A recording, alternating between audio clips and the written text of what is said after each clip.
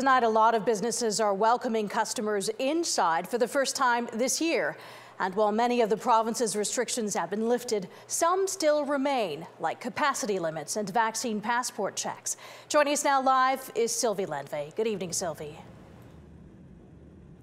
Taz, we were in Niagara Falls this morning and it was quiet there, sort of like it is here on King William Street in Hamilton. Of course, it is a Monday, so we can't expect things to ramp up this weekend, but the people who were out today enjoying those amenities that are open, they were excited about it. So were business owners, because of course we know Niagara Falls is known for its tourism. So we know what our destination is capable of. We've seen the numbers over the years. We've seen the level of satisfaction that people report when they come here, and our eyes are firmly on that goal. We're getting right back to where we were. Tourists and Niagara residents were out this afternoon enjoying being able to do what many of us used to take for granted, like eating indoors. We came out here to support the local business. We do a lot of takeout, and we do that and try to buy local and just help all the family-run business here.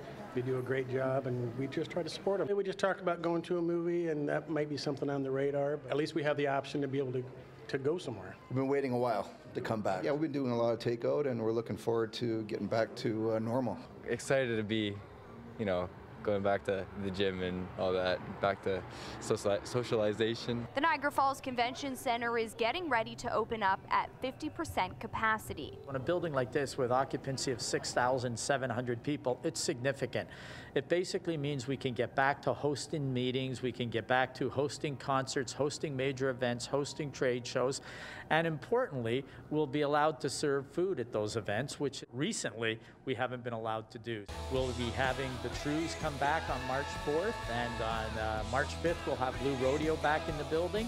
Joel Noden from Niagara Falls Tourism says during the summer and fall months when amenities were open, visitations were almost at 2019 levels. So he says the demand is there.